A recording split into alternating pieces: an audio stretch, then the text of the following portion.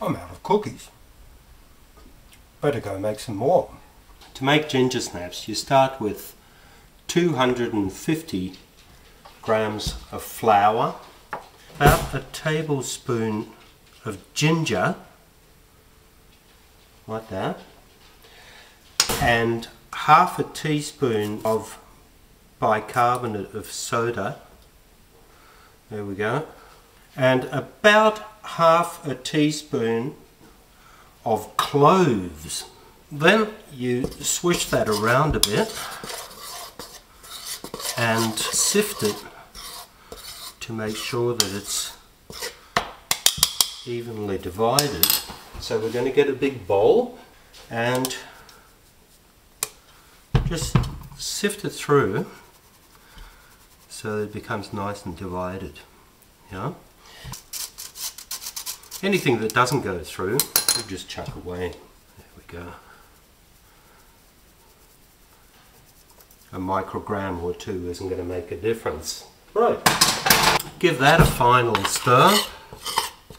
There we are.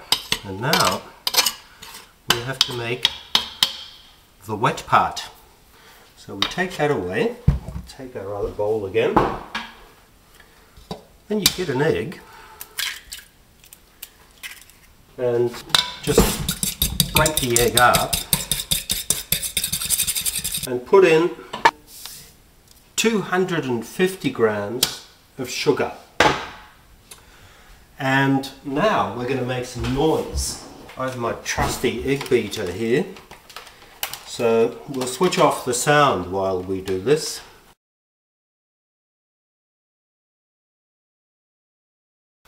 So I've beaten the egg and the sugar. Can you hear it's still a bit crunchy? We're going to give it a little more in a minute, but right now we have to do something else. And we get back our bowl, and now we need 100 grams of margarine. In the old days we used to use butter, but butter's not very healthy for you, so we're going to use margarine.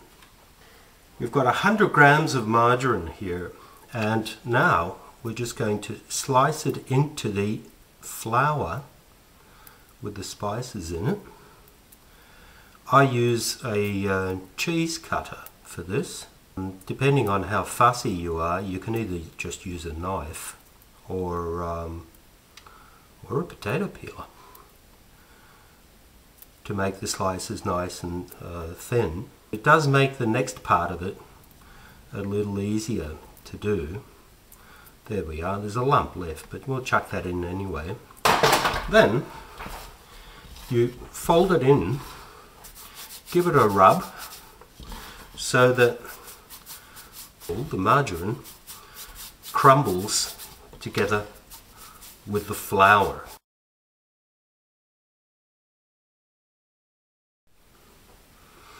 See, now this took me a minute. I thought it was going to take 3 minutes, but it only took me a minute. And now you can see that it's quite dry. And the margarine is evenly spread through all the flour. So, we've got a bit left to do with the wet part of this. We're going to crumble some yeast into a little bowl. 10 grams of yeast.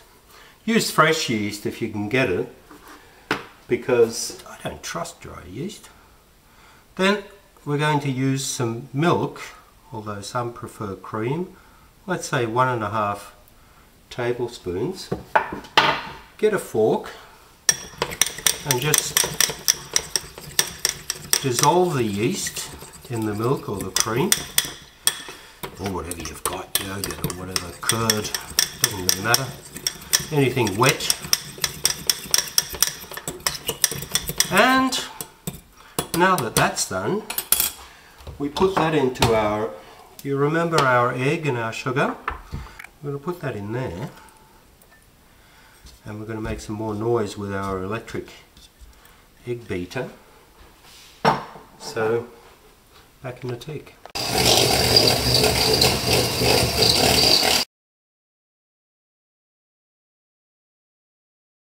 There we are. That's done. There's almost no crunchiness left. Do take the time to beat it properly, because otherwise it'll just be egg with sugar in it, and it's supposed to bind together. So now we get our big bowl back, and we just stir this into the batter. There we go. Doesn't look like a lot, does it?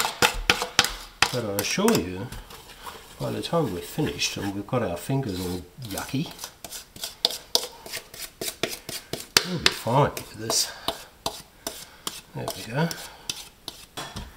And then you stir it around, and sooner or later it's going to go all lumpy. And then you're just going to have to use your fingers. I'd say that time has come now. Then you collect it like this, and this actually feels a bit sticky still. Do you remember from the bread rolls how I told you that there's a difference to flour? If you buy cheap flour, you're just going to need more flour. Well, I think I bought some cheap flour this time, so I might have to add a little flour, because it's not supposed to hang on to your hands like this. We'll give it another 10 or 15 grams of flour, and sooner or later it'll be a nice, comfortable, more or less dry dough. So now, nice and dry, you can see my hands are clean now. But it is a bit soft. Now if you think it's a bit too soft, put it in the fridge for about a quarter of an hour. Right, it's out of the fridge again. Now take a portion about the size of your fist, roll it out to about the size of your thumb, and then cut bits off like this and put them on your pan, right? Just keep cutting bits off, put them on your pan. Let's speed this up a bit, eh?